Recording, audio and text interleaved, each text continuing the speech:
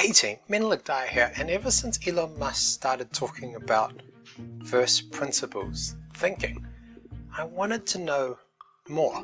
It's hard not to want to dive into the secrets of someone so successful. But before we jump into Elon, let's tackle someone a little more ordinary. This guy. James Harvey had won the lotto. It was 2005 and he would continue to win the lotto for the next 6 years. He would use first principles thinking to ensure he won lotto every time he played. From a mathematical point of view, he was basically printing money. To understand how he did this, we need to get our heads around first principle thinking.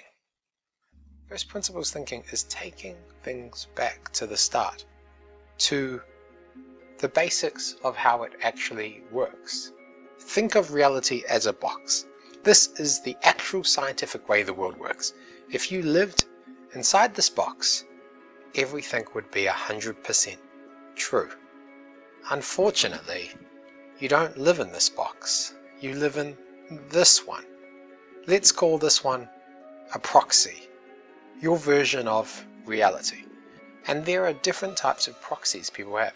Proxies where people have self-limiting beliefs, proxies that are massively unrealistic, proxies where people just don't live on Earth. And of course there are accurate ones. But the important thing here is that this proxy represents your best guess at reality. We can use analogies to understand why proxies can differ so much from reality. Elon Musk refers to first principles thinking as the opposite of thinking by analogy. But don't try and teach this to old people, because as we know, you can't teach an old dog new tricks. In fact, in 2006, a study by the Harvard Business Review showed that old people really struggled in the workplace at adopting new technology. Except they don't. A study published that same year showed the complete opposite. Their experiences meant that they were better able to adapt and change. And there's the problem. Either story is convincing on its own, but put together they contradict each other. Business people love analogies. My favorite is the first mover advantage, where businesses get into the market first and dominate, form a monopoly, and they can't lose. Except research shows that you are more likely to fail as a first mover.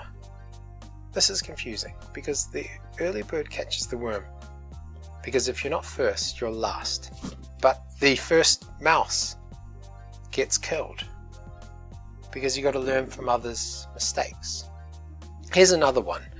When you start a business, you have to start in a niche. Google didn't start in a niche. It sounds ridiculous to think they should have started as the search engine of choice for people who love eating pizza in Kazakhstan. The real reason Google succeeded was they provide 10x value. Okay, I know I'm cherry picking ideas here, but the point is that in almost any analogy, you can cherry pick examples that either prove or disprove what you're trying to say. And that's the problem with analogies. Analogies tie up facts in a neat little package, obscuring the truth.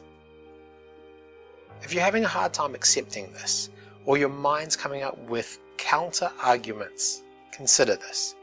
Psychologists have been studying analogies for years. They call them heuristics. Heuristics are mental shortcuts. Stereotypes, analogies, rule of thumbs, metaphors, educated guesses, common sense fall under the umbrella term heuristics. Elon Musk refers to the brain as a sort of supercomputer, and it is essentially the most efficient supercomputer we have. In 2009, IBM's Blue Gene supercomputer called Dawn went head to head trying to simulate 1% of the human brain. It took 10 minutes for dawn to simulate what a fraction of our minds would do in a single second. It's not just the processing power of the mind that makes our computer fast, it's the software. And our software has some interesting tricks. One of the glitches in our software is the quicker you understand something, the more real it appears.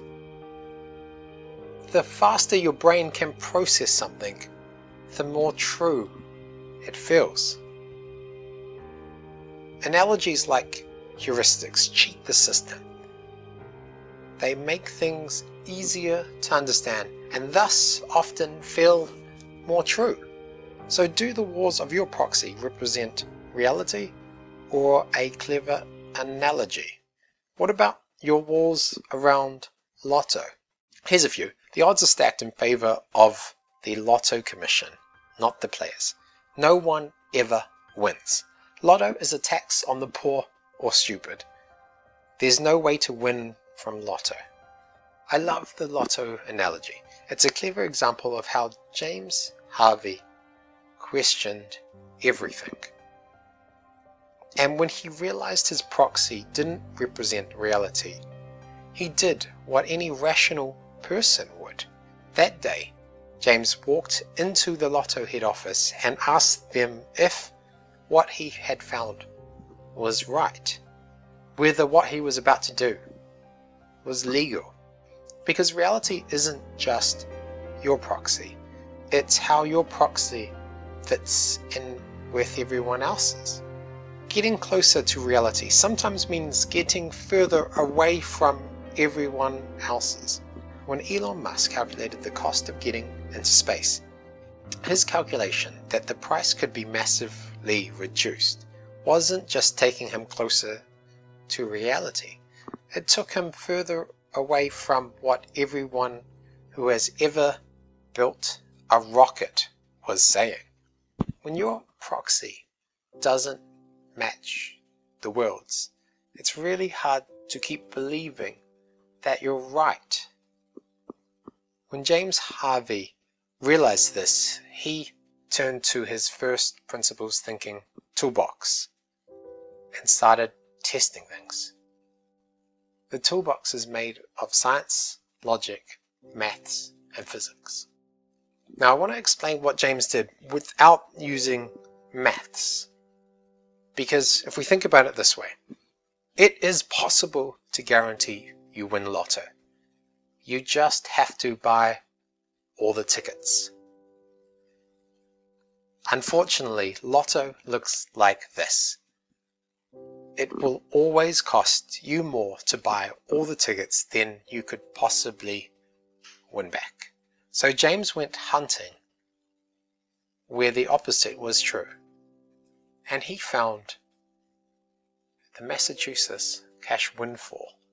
Once every 3 months or so, a jackpot would happen and a guaranteed winner needed to come. So the maths worked out and James went to his friends and explained that in order to buy all the numbers he needed $100,000. Smartly, his friends said no. And this is where the second graph comes in. To prove he was right, he didn't have to go for the big prize.